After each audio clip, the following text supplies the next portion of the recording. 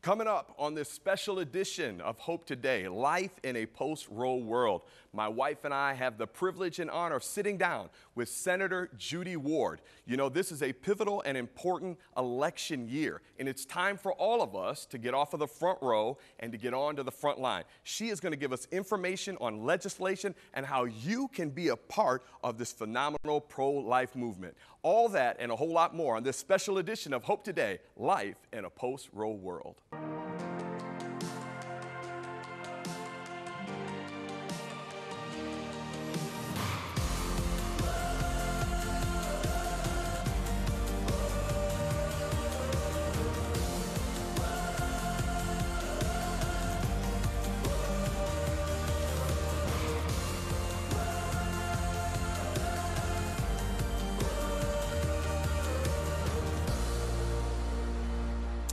Well, welcome. Where have you been all our lives? We're so glad to have you here on this special edition of Hope Today, Life in a Post-Roe World. I'm Jay Anthony Gilbert. I'm here with my lovely, beautiful wife, Pastor Tiffany. Good to be with you. Yes, it's good to be here. I'm so glad we're here this morning together. Trying to lead the charge for pro-life, and we're so right. glad that you have tuned in. And listen, let everybody know this is a special edition, and we've got a whole lot more coming up, and you're not going to want to miss it. So what do we have coming up today, babe? So listen, I am so excited. We have an awesome woman of God, and she's also a political leader, but she is doing some amazing work, Pastor Jay, in the area of pro-life. She's awesome. Senator Judy Ward is going to be great. And you know, it's kind of hard sometimes to put political or senator and woman of God together, but we have one in the house today. Well, and we can be, and actually that's the way that it should be, Pastor Jay. I mean, it shouldn't be a separate issue.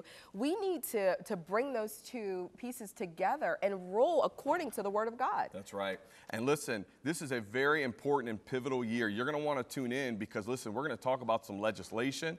We're going to talk about why it's important for you to vote, how you can get off of the front row and onto the front line. A lot of you watching want to know, what can I do to be a part of the pro-life movement? That's why you've tuned in, and that's why this show is tailor-made and fit just for you. And speaking of legislation, you've got a great, not a great law, but some statistics that have come up from Judge Cheryl Allen that we want to share with everyone. Well, this is just some news that she actually shared with me yesterday, and I wanted to make sure that you all are aware of what's going on because, you know, a lot of times we look at the fact that Roe v. Wade was overturned on the federal level, and we think, okay, well, that's it, that's great. Now, that's a great victory, but there's so much more that we need to do, and this gives one of the reasons why we need to kind of continue to move forward.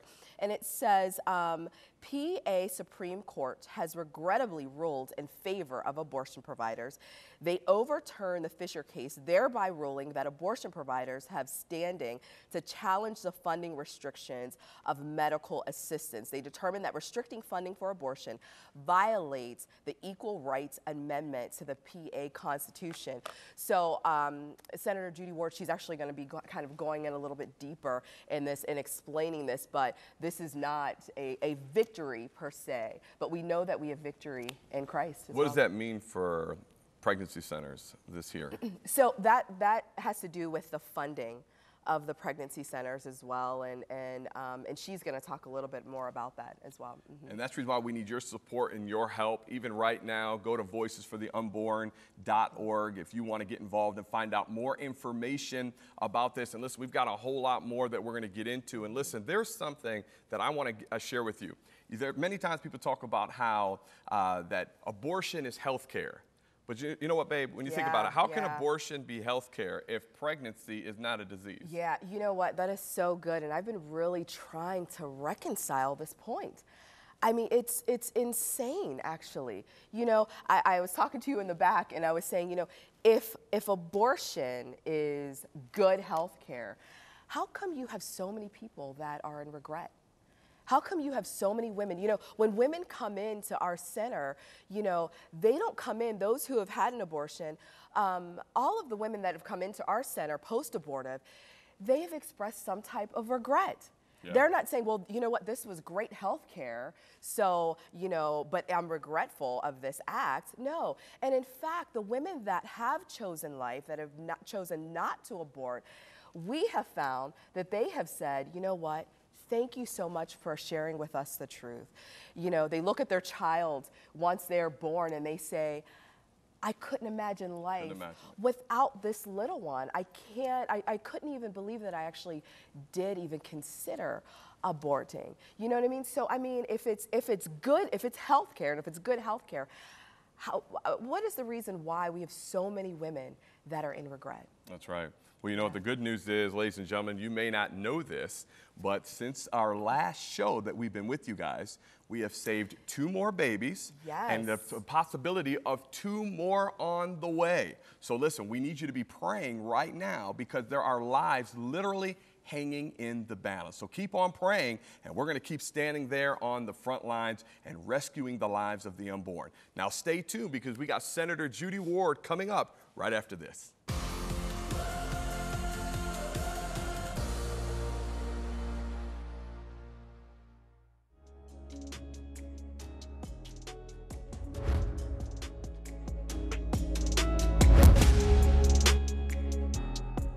Your eyes saw my unformed body. All the days ordained for me were written in your book before one of them came to be. This screams design to me. Somebody made this and made it work. To think that this happened by random chance or by coincidence is unbelievable to me. To follow the development of the baby and its delivery is one of the most exciting experiences I think we have on this earth, apart from the Word of God. You do feel like you are in such a sacred environment, such a vulnerable and intimate space, and you can feel the presence of God. The plan, the big picture here of how God does this is absolutely amazing. It should buoy the faith of everyone who looks at this to see God has miraculously and wonderfully made us.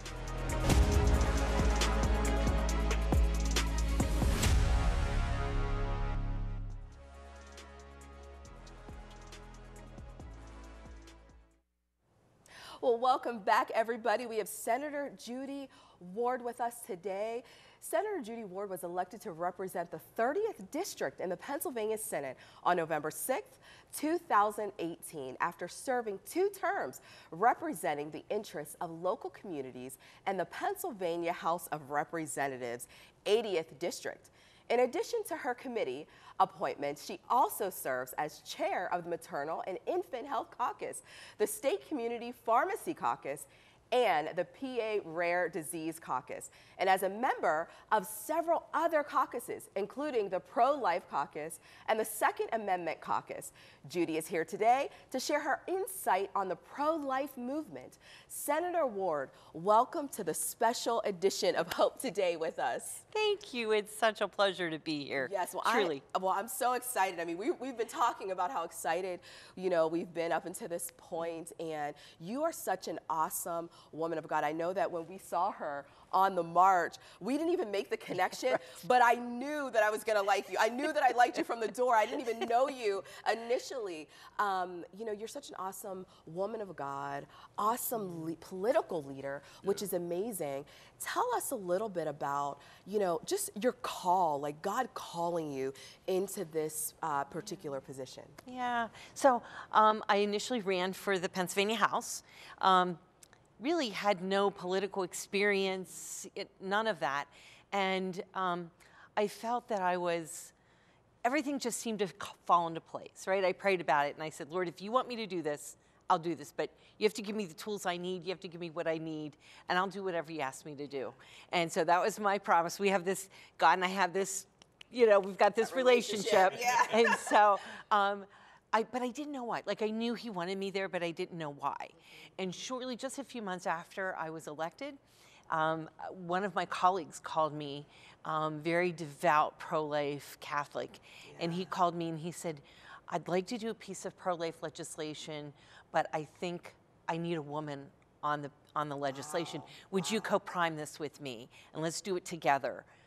And I thought about it. I got off the phone and I wept. I mean, I got tearful because I knew that's what God called me to do. So that's what I've been doing ever since I got into the legislature.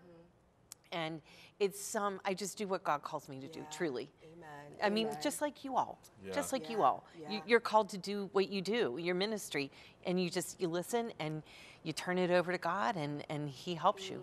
Well, first let me say this. We take our hat off to you Yes, just for your absolutely. stance and your willingness to stand. It's not an easy thing to do. You did a phenomenal job at the PA March for Life, which was just outstanding, moving the people in, mobilizing them. But talk a little bit more about the legislation that you just heard us talking about and what that means for pro-life pregnancy centers. Like, let me say this too, before you do that, just so you all know, she's not just here for TV time. She's already been to our center. She does so much, and she is just awesome. You need to make sure she's on your prayer list. When I say she's on the front lines, she is on the front lines, and you're standing for legislation, standing for pro-life. But speak to us about this legislation that we just talked about. Sure. So there's two separate things that have happened, and yesterday was it's Allegheny Reproductive Services versus the Pennsylvania Department of Human Services. They are essentially suing the state because the state does not allow Medicaid dollars to be used for abortions. And actually, most people, if you talk to them, you say, do you think your tax dollars should be used for abortions? They say no. I mean, that's just, but that's what they want. You know, they want these tax dollars to be used to provide abortion. So it had been in the Commonwealth Court, and then it got bumped up to Supreme Court. And yesterday, the decision by the Supreme Court was to take it back to Commonwealth Court. They felt it belonged there. It was a 212-page finding. So we're still getting, worked out. We're trying to get things worked out. But it will go to Commonwealth Court. They have been in the past favorable. We'll see. I mean, and that's where elections matter. That's where, that's where your vote really matters and it counts. People like to say it doesn't matter. It does, because we've not been able to get conservative judges elected, unfortunately. And so that has caused some real problems when it comes to these very conservative issues, these issues of faith and our families. And I think that is one of the most important things we can do is vote and support our judicial candidates, most especially. Let me ask a follow-up question with this. I'm just curious, what do you see being on the Senate floor? What's the condition of our Senate in regards to faith and pro-life and marriage, things along that line, things that we consider very important? What do you see from your outlook in seeing all the people that are there? Where are we at? Are we in a good place as a state? Are we in a bad place as a state? Where do you feel that we are? In the Pennsylvania Senate, right now we have a Republican majority, tends to be conservative, right? That right now we need to keep that. That's very important that we keep that. And we have elections that are coming up here this year. Half of the Senate is elected every 2 years. The other half, the other, odd and even districts or certain years. We do have some members up. It's important that we keep that majority and I would say we're in a pretty good place as far as those values go. We tend to be the backstop for a lot of bad legislation. The House now is very divided, and we do have a Democratic governor. And so if those House bills that are really, some of the things coming over, some of the legislation being proposed in the House is really outrageous. I mean, it is troubling because some of it is things like taking away the protections we put in place after the Kermit Gosnell case. I mean, remember, he was the abortionist who dirty and women got infections and died, and it was a house of horrors, they called it. We put some protections in to have, they have to have the same medical standards that other clinics have, right? I mean, they need to have a medical, clean medical facilities. They need to be inspected. Well, some of the legislation coming over from the House is saying we don't need any of that. We just need abortion doctors. We just need free reign on abortions. And it's troubling. I mean, we're talking about people's lives. And people care a lot about their pets. We don't want anything bad to happen to our pet. But my goodness, you're going to put a young lady in an abortion clinic that is dirty and filthy, and she might never be able to have children again because of it, and she may never even live. So it's important. People I think they don't want to think about it, but it's very important. Well, you know what, and it's so true, and I'm so glad that you're there representing the people, that you're using your voice to represent the people, and I'm glad you clarified all that as well. Senator, the area that we're in, and when you stand up for righteousness, when you're standing up for the right stuff, when you're standing up and you're pursuing what's on God's heart and his agenda, I feel that sometimes it can be, in some aspects, it can be like you feel alone sometimes, like it's all you, especially depending on who's all around you. Have you ever felt that way when standing up for this issue? And if so, how did you deal with that? Can you speak to that a little bit? Sure. I'm blessed. I'm truly blessed. I have a family that's very supportive of that. I have a church community that's very supportive of that. I have colleagues in the Senate that are very supportive of that. And our leadership in the Senate is very supportive of that. So there's a lot of people out there to kind of lift you up when you're feeling kind of low. Because it does, you get a lot of arrows and a lot of pushback, and a lot of people don't understand. And I think that's one thing that we can do as, I heard you speak earlier about wanting to do action. What can we do? Yes, that's right. And I think one of the things that we can do is to discuss it, understand the issue, and talk about it very comfortably in our families, to our children. I'm very fortunate. I have 2 sons. They both believe in life. They're very, and I didn't know if I could kind of get that to trickle down, but it's something we've just always talked about, and how important it is. It's an important issue, but people need to be hearing it in their churches. That's right. They need to be hearing it with friends, and not in a judgmental way, in a way that is with love and I understand that you feel that way. This is how I feel. This is very, and these are the facts. This is what there's so many women who regret their decision to have an abortion. It changes their life forever. Some women never get over that.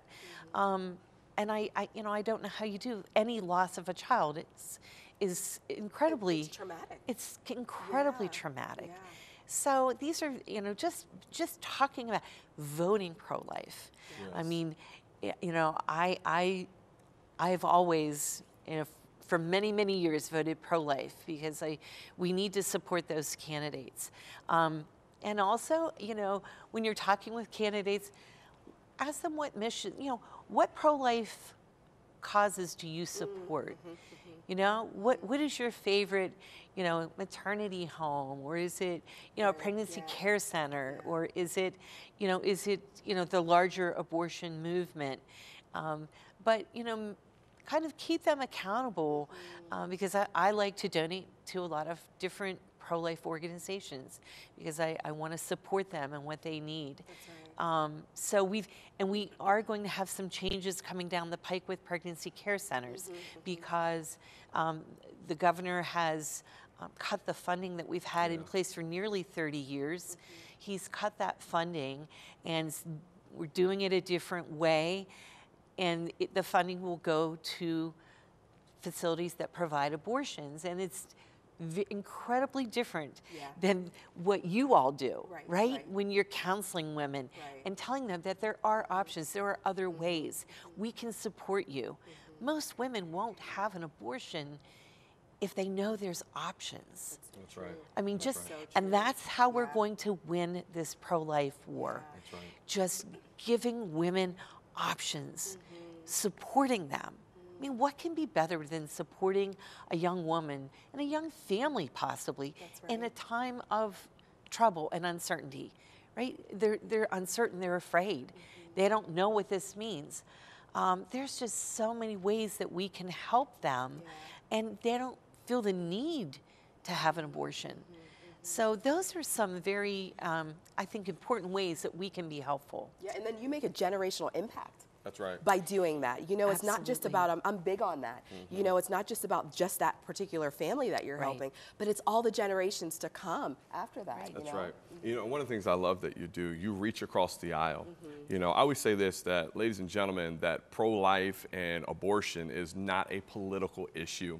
It is a moral issue. It's a matter of murder. And you not only are very staunch and standing for pro-life, you also reach across the aisle. And one of the things I'd like you to take a minute and talk about is the Maternal Infant Health Caucus that you chair, and what that is and what type of work you're doing concerning that. Sure. So just in the, in the spring, we decided, my staff and I just decided, you know what, we want to support pregnancy care centers. How do we do that? So we decided I wanted people, and hearing some of the, some of the national folks are talking about how pregnancy care centers don't tell women the truth, and that they're evil, and that I mean, nothing could be further from the truth. And I want people to see what pregnancy care centers like yours do every single day. The good work, the material needs that they provide for, diapers, wipes, formula, support to the mom. I mean, any possible way, Many of them, offer, sometimes there's daycare that they can, take advantage of, and I mean, just all sorts of things, clothing for their babies. These are just, they're doing such good work. So we started this caucus. We go to different areas of the state. We've been north, we've been to Philly, we came to Pittsburgh, we've been in Allentown, we've been different places, and I invite Republicans, Democrats, House, Senate members, and come see this. We make it very nonpartisan, non-judgmental, but they see the good work that these centers are doing. And how can you turn your back on someone that has walked into this center and really needs you more than ever? And I think it's just such a wonderful way to showcase all the good work that you all do. Absolutely, and I'm so glad that you mentioned that. As we are kind of moving forward, how can we pray for you? I know, just like, Pastor Jay shared, that you all are really on the front lines in a variety of ways. How can we as the church really intercede and stand in the gap and pray for you all? So thank you. That's a great question. And the prayers are one of the best things people can do for us, really and truly. But so many times I'm coming out of the grocery store, or in the grocery store at aisle, trying to get my shopping list done. Then we'll come up and say, hey, thanks for what you do. I'm very pro-life, and thanks for what you do. It's such a shot in the arm to me, and I know to others, just thank them for what they do. Support them, I mean, politics is a tough game. It's a really tough profession. You're not going to please everybody, but maybe you haven't agreed with them on everything else, or maybe there's a vote they took that I don't know why they would do that, but understand it in totality, and support these pro-life legislators, because it's not easy to be out there, to be on the forefront. But you see at the march in Harrisburg, you all do such a great job. You get the crowd going. But many, many legislators come out to be vocal and to be seen in this crowd of people that are so high on life, right? They're high on life. And so thank you all for what you do and what the light that you're shining on the pro-life movement. Why don't you take a minute with all of you that are at your homes? We're going to take a minute, and why don't you just pray for the senator as we're here on air. And I want you all there, just stretch your hands towards your TV screen, and we're just going to take a minute and pray over her. Yes, well, Lord, we just thank you today, Father God, for who you are, Lord. Yes, we lift up before you every senator, every representative, Father God, every political leader right now, Lord. We ask, oh God, that you would just cover them, Lord God, that you would give them a kingdom boldness, oh God, to stand up for what is right, God, to stand up, Lord God, for what is on your heart, Father God. I pray, oh God, that that boldness that you're giving them, that you're depositing into them even right now, Lord God, that it's a boldness that can't be shaken by man's opinion, oh God. It's a boldness, Father God, that can't be shaken, Lord God, by any outward thing, but it's solidified, Father God, in you, Lord. So I just thank you, oh God, for bringing up and raising up, God, men and women in the political sphere that are going to stand up for you, Father God. And I ask, oh God, that your favor and your blessing, oh God, would fall upon all of them, would fall upon Senator Judy that's here today, Father God. I pray, oh God, that you would even just bless her socks off. In Jesus' name, Lord God, we just thank you, oh God, for your presence, Lord God, that you would just bring forth in those political spheres. In Jesus' name. Amen. Amen. Amen. And I am so touched by you two. Thank you. Well, listen, we're we so feel blessed. the same way. Yes. We Thank do. you so much for joining with us today and just all that you're doing, and we so appreciate you. Thank you. Thank you for letting me be here. Yes. Well, ladies and gentlemen, listen. This has been a phenomenal time. And listen, if you've been blessed by this show, I need you to contact and dial 888-665-4483 and let them know that you want more of shows like this. Listen, we want to keep the pro-life movement going forward. We want to get you off of the front row and onto the front lines. You can also go to our website, voicesfortheunborn.org, and you can find out more information how you can support us or any other. Thank you for those of you that have called in, those of you that have already supported us financially. Some of you have called and wanted to step up and volunteer your time. Thank you so much. We couldn't do it without them, babe. We couldn't do it without you. And I just want to emphasize this point that you shared earlier, Pastor Jay, is that abortion is not a political issue. It's a kingdom issue. Our God is a pro-life God. You know, there's so many women that are sitting in the pews that have suffered from abortion, that are post-abortive, that need us to talk about it. We need to talk about these issues. So I just want to encourage you to make sure that you talk about these issues. Just allow God to really lead you in talking about these issues. And don't forget to pray. Pray, pray, pray. Pray for our senators. Pray for our leaders that are moving forward in pro-life. Well, thank you all so much for tuning in. We so appreciate you. Thank you for joining us on this special Hope Today, Life in a Post-Roe World. We need you to get off of the front rows, onto the front line. Lives are at stake, and you and I can make a difference in 2024. Go get them today. On tomorrow's Hope Today, discover a life-changing blueprint that focuses on God's design for your talents and purpose. Freedom Prayer founder and president Andy Reese helps us to identify our spiritual giftings and the purpose God has for our lives. That's tomorrow on Hope Today.